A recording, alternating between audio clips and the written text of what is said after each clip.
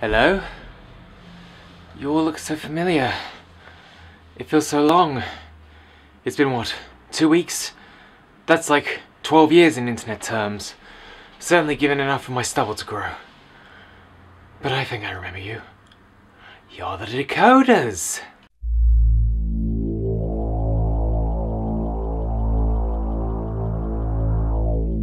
Hello decoders! Decode this! I'm still finding it hard to believe that the past 2 weeks have occurred. Yeah, so I was in Miami. This is the kind of thing that I'm still trying to get my head around. Simply being, I haven't left the country in about 10 years, so this had a lot going for me because this was like a big major trip for me, and I mean major. And pretty much the way there could be summarized in 3 words. Oh my god.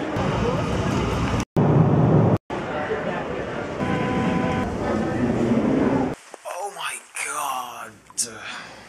Strange thing with Miami is that I had to make changes to my flights out only 24 hours before I was meant to fly out because thanks to the people that went on strike in Spain, I thank you. The flight was just fantastic. It certainly takes a while to get back into those habits, and it was just off the charts. So I was flying out to Philadelphia, then I had to go to Miami because of the changes. If you had the trip to California for VidCon later this year, I'm pretty much doing the Will Smith thing this year. God, it looks beautiful out there. Been in Miami for about 8 hours now. I slept for as long as I could, but I'm just excited now. Such a beautiful sight out there. The trees, the skyline. Let's eat.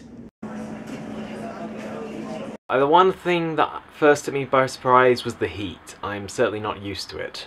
Okay, I've only been out for about 30 minutes just to do a walk around, and already I'm exhausted. Lauren Field, Seoul, Sama, how do you cope with this heat? I got myself this brownie cookie, which looks very delicious. Yum. The one thing I never get used to about the US is the notes, and that's mainly because they're all the same colour. I think the one thing that'd be awesome is if the US dollar system like inherited the colours of like Canada and the UK. Rainbow money everywhere. Just finished Mockingjay by Susan Collins, so I've now read all the Hunger Games. I don't know, I just don't know if I feel happy or sad about the ending. It just feels like it just isn't enough. But then the next thing that took me by surprise, aside from the ending of Mockingjay and the heat, was the scale of Miami. Now, I'm a person who's been to London on multiple occasions, but yet the city does not feel that big, and I think I can put it down to one thing. It's down to the underground.